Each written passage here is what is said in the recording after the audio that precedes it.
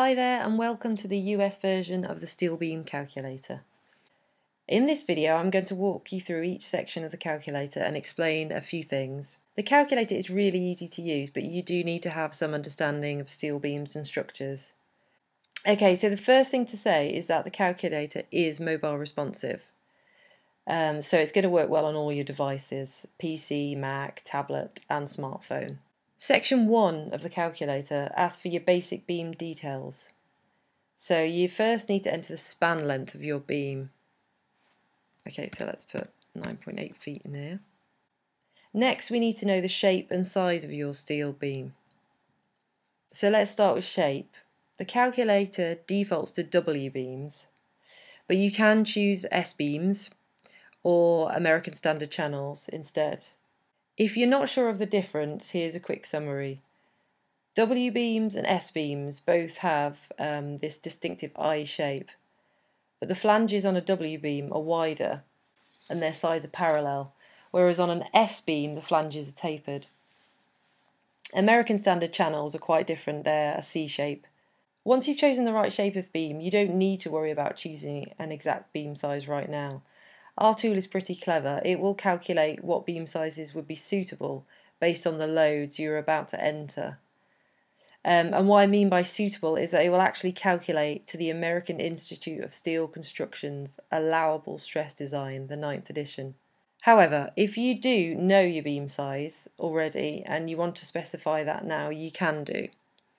So you just tick this option here, select a specific steel beam, and then choose a shape and a size from the drop down. Next, you need to choose the minimum yield stress for your beam. This is an indicator of the strength of the beam. So if it's an old beam, you can choose 36,000 psi. If it's a new beam, you want to choose 50,000 psi.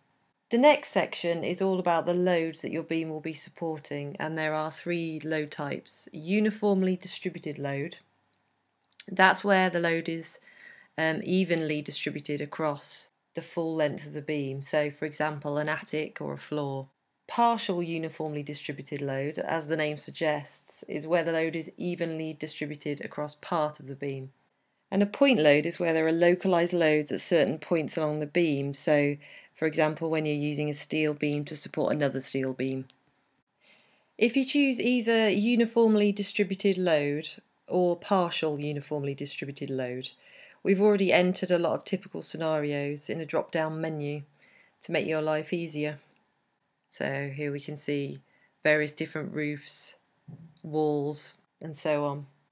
If you choose one of these, so let's go for this one, you'll see that the dead loads and the live loads are automatically populated, but you can change these if you need to, just by using the up and down arrows or over typing. Just to recap, dead loads are usually things that don't change, like the weight of a wall or the floor, whereas live loads do change, so for example people or furniture. Okay, so next you need to enter the tributary width of the load in feet. Let's do that here. Or if your load is a wall, so let's look at that, it will ask you for the height of the wall. By the way, if you're not sure, the tributary width of the load is always half the distance between the beam and the next support in both directions. There's actually a diagram of that on our example page, which makes it a bit clearer. Okay, so if you can't see the option in the drop-down menu that describes your load, you can use Other, which is at the bottom. And then you can enter a name for that load and amend the dead load and live load accordingly. Just a note, you don't need to add the weight of the steel beam itself because the calculator automatically allows for that. Now I should also say that you can add multiple loads. Just click the Add Another Load button here. So we've talked about uniformly distributed loads and partial uniformly distributed loads. But what about point loads?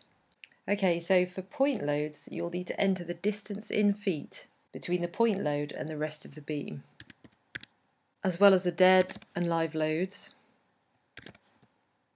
And finally, give this point load a name. Right, next, For section 3, you need to confirm that the top flange of your beam will be laterally braced along its full length. That means it will have regularly spaced fastenings at least every 2 feet. If that isn't the case, select No, and then you'll see this extra field pop out. And this asks you for the maximum length between braces. The last section of the calculator is about deflection limits. A deflection limit is the maximum amount you allow the beam to sag. Our calculator defaults to recommended limits, but you can change these. So, for example, if you are using the beam to span above bifold doors, you may need to set a live load deflection limit that's lower than the default. So we'll do that here. We recommend that the total live and dead load deflection limit isn't greater than the span length divided by 240. And that's all the information we need. So now you just have to press the Run Calculation button. And if you left it up to the calculator to work out beam sizes for you, you will now see a list that are safe to use for your project. So if you choose one from the list, so let's go for this one, and then your report will appear in a matter of seconds. And you can download it here as a PDF.